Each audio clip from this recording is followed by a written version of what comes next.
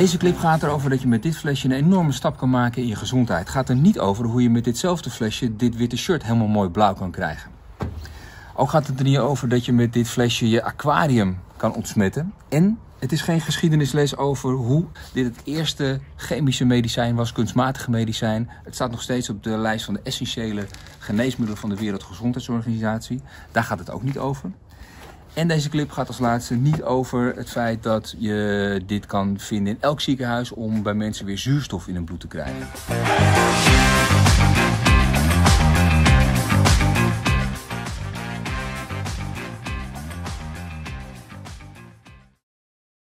But I guess I'll start off with saying I wrote the book, The Ultimate Guide to Methylene Blue. Published it last year. So it was discovered by Nobel laureate Robert Ehrlich. He published a study in like the 1890s showing that it completely cured 2 malaria patients. So what Methylene Blue represents was the very first pharmaceutical drug ever developed. It's completely synthetic, yet it works in ways that are physiologically rational, that make sense.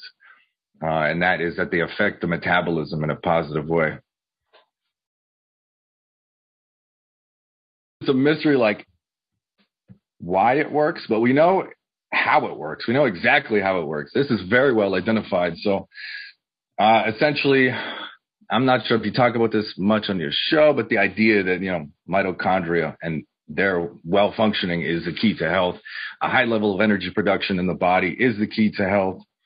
And if you look at like a puppy or a child, they're just like bursting with energy, running around the room. That is the epitome of health. That's what we're looking for. And if you feel that way, that's a good sign. And Methylene Blue tends to be a really good way to restore mitochondrial function when it's impaired. Methylene Blue can function as the missing enzyme. So this is why it's so incredible, because it helps your body restore metabolic function, improve ATP and CO2 production. And then it's like this vicious circle, for lack of a better term, because it's a really good thing, of improvement in your metabolic function that tends to last too. It's like we can lose our health very quickly. The metabolic function can kind of go down very quickly, and it produces things that keep it down further.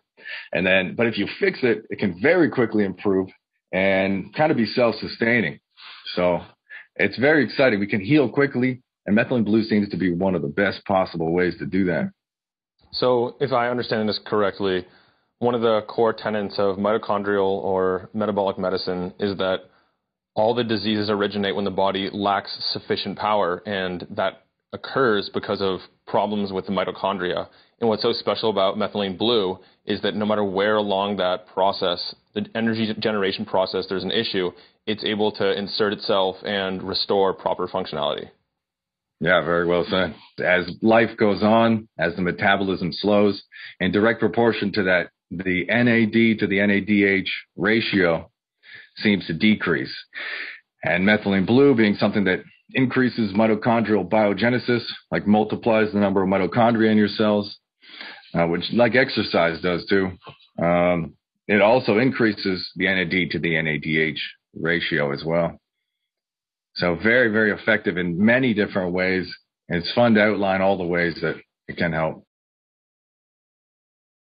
Yeah, one interesting thing that I think it was Robert Ehrlich determined is that Methylene Blue tends to accumulate in the brain, which is an amazing thing because our brains use a lot of energy. And so if the metabolism's off, there are going to be some significant issues. They need a lot of energy to function properly, basically. So the fact that Methylene Blue, something that promotes a high level of energy production, goes right to where it's needed most, that's a really good thing. And that's why it's been shown in recent years, like the research is really taking off for Methylene Blue as like a nootropic, for reducing depression, but also for things like dementia, so Parkinson's and Alzheimer's. I go over those in the book. And even autism as well, it's been studied for, which has been shown increasingly to be a metabolic disease as well, which is Methylene Blue's specialty. So it's for its ability to switch back on oxidative energy production and also to function as an antioxidant. It is definitely very protective and restorative for the brain. So your experience using Methylene Blue with phototherapy, whether that's natural sunlight or that's red light, What do you think? Like, do you know how it works and why it's more effective than doing either by themselves? Yeah, so it's because of the fact that red light and near infrared light tend to be absorbed by the cytochrome C oxidase enzyme. So both red light and methylene blue are the only two known substances or therapeutic interventions that I know of that can actually photo-dissociate, and in the case of methylene blue, dissociate the nitric oxide from that specific enzyme, and then it upregulates its activity. So by taking both together, you're getting something taken that's flowing through your bloodstream that can do that, and it's affecting all the cells along the ways from your esophagus to your stomach, small intestine, and everything in the blood and your veins. And then, of course, the red light and the near-infrared light, they can penetrate many inches deep into the body. So that's amazing. You know for 100% that that's pure. There's no excipients, unlike taking some oral supplements, which is one of the huge advantages. Yeah. It's a non-invasive procedure. So I think just to combine both of them, that they're working in very similar ways, and it just seems to really synergize. And the research is showing that these days. And I also recommend shining a red light, putting it directly against your forehead, getting the brain cells, especially the hippocampal area, or just laying out in the sun more. Most people don't do that enough. Yeah. So one of my audience asked if you can just use a full body panel and just put it closer, like focusing on your head, or you need a special targeted one to concentrate and apply it directly to your forehead like that. I've seen ones that you can like wrap around your head or your waist for weight loss, which is really convenient. But when I've looked at them, it took a long time to find out the wattage on these things. It's like they don't advertise it, and it's because it's such a low wattage. Yeah. So a full body panel can be like 1,000 watts, 600 watts to 1,000. And these small ones sometimes are like 8. They can be as low as 8 milliwatts, like the helmet devices as well, which is like 8/1,000ths of a single watt. Yeah. So compare that to even like a 20-watt device, and you're getting like so much more. It's unbelievable. Oh, good. So yeah, the ones that wrap around your head are pretty good, but yeah, any kind of panel you have, especially if it's higher wattage, is going to do very well. The most important thing is you put it directly against the body part you want to treat, because that wastes less photons and it also penetrates more deeply. Gotcha. A number of studies have shown that as low as like a 10 milligram dose might be the ideal for all conditions, regardless of body size or anything like that, which is a very small dose. We're talking 20 drops of a 1% methylene blue solution in water. And it turns out that dose, just from a practical standpoint, I've been working with 100 people or hundreds of people over the past year who have been experimenting on themselves using methylene blue and like reporting the results.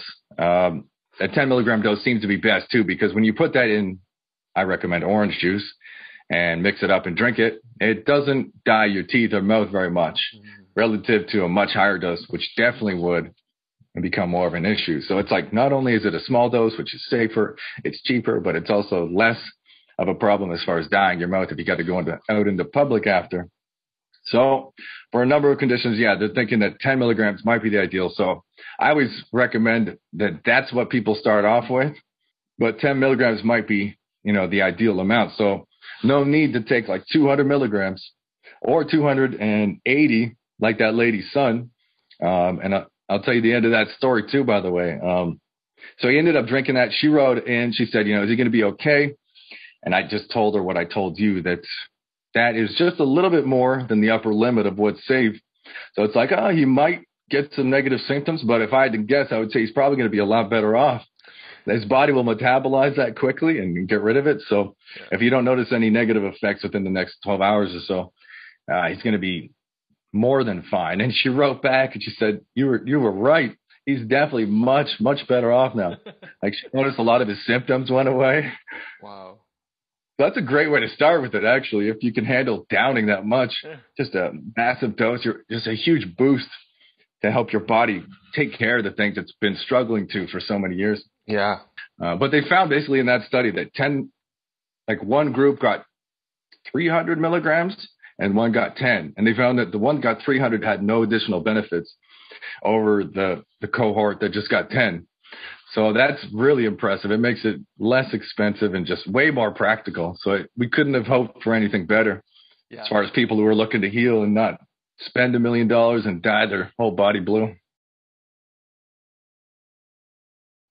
This is one of those ingredients that I feel like should go in every household's first aid kit, because as you just mentioned, it's been used in hospitals via IV effectively for treating poisonings, along with NaC, activated charcoal, and sodium bicarb, and a bunch of other things to like help protect the body from whatever it is and to offset like the metabolic dysregulation that can cause. It's been used in medicine for so long, and it also has like accepted uses outside of like self-experimentation. Adds some credibility to it. Yeah, absolutely. And there was one study I remember reading. It was talking about the UN recommended that hospitals from many different countries stockpile methylene blue because of how important it is. In fact, the UN put it on their list of the top 50 list of essential medicines. So very important medicine. And it's useful to stockpile. Actually, speaking of that, some people might be wondering like, I want to buy a whole bunch then, but what about the expiry? Is this ever going to go bad? And I spoke to an unnamed lead chemist, so he doesn't take responsibility for it. But he said, between me and you, he said, like, methylene blue is very stable. As long as it stays out of the light, it will last pretty much indefinitely, despite the, I think, 5-year expiry date on the bottle. They have to kind of do that. But yeah, as far as it will pretty much last forever is what he's saying, which is amazing.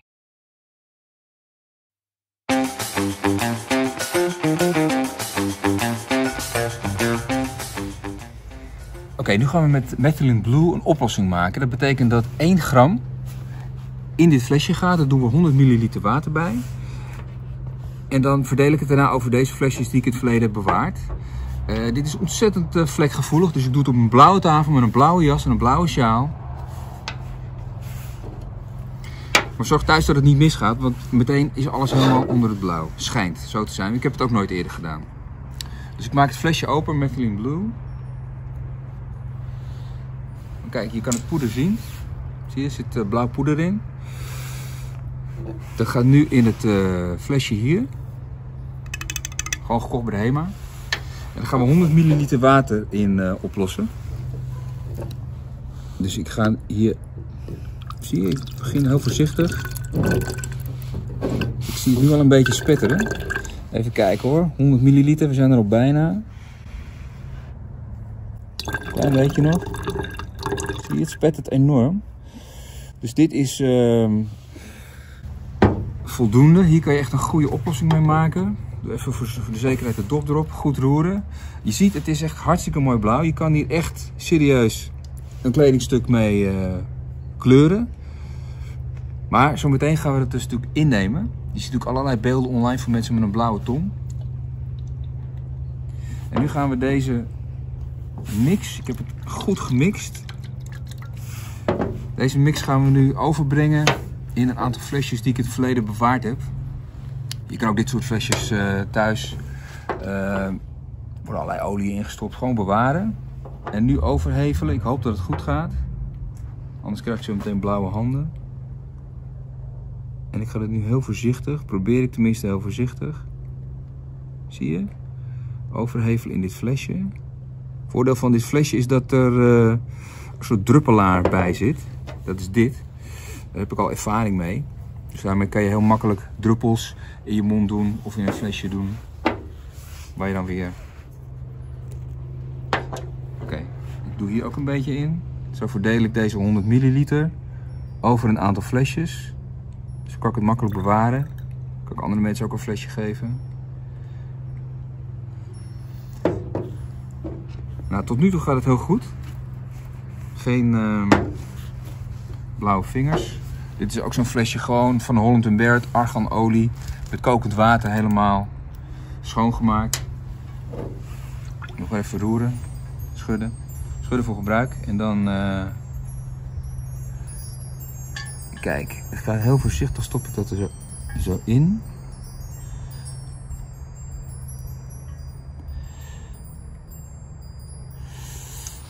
En dan hou ik als laatste nog... Kijk, hier kan ik ook met dit pipetje mooi druppelgewijs Iedere keer zorgen dat ik de juiste dosering neem. Als laatste, dit flesje heb ik ook met kokend water uitgekookt. Dat doe ik dan de laatste hoeveelheid in. Van de Methylene Blue. En dan heb ik 4 flesjes geprepareerd. Dan kan ik een hele tijd vooruit.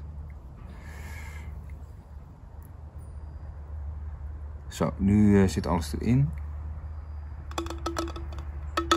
Laatste druppeltje.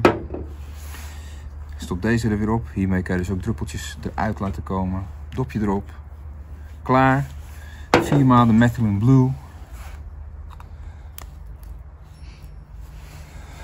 Van CZTL, beste merk op dit vlak.